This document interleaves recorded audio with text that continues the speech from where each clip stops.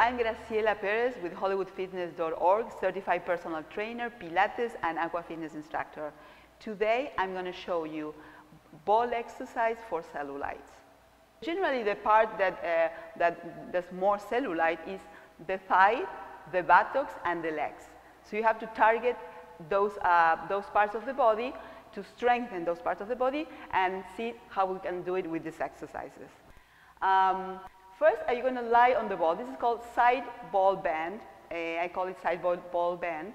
We're going to lie on the side of the ball without leaning on the ball, okay? So you want to lean in your abdominals. You're going to be straight and you're going to be aligned.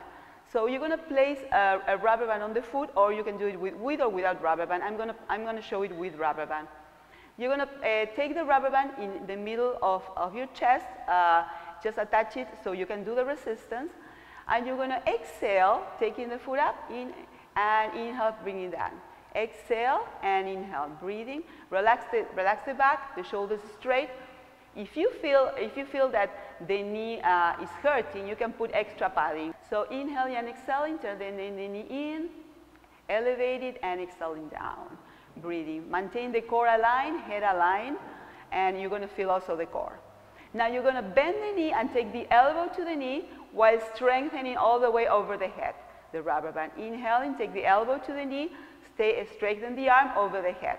Inhaling and exhaling.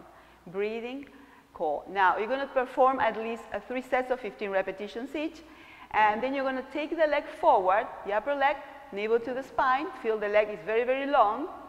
And you're going to inhale forward and exhale, taking to the back. Inhale forward, taking to the back. This grabs the corner of the glutes muscles, okay? Inhaling and exhaling.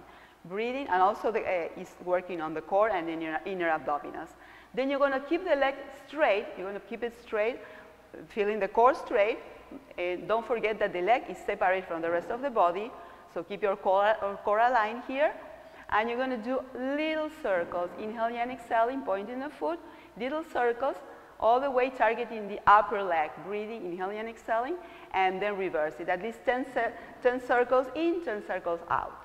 You're going to feel a great workout in the glutes, and you're going to strengthen those glutes, getting rid of most of what you call cellulite. That is really, sometimes it's really fat.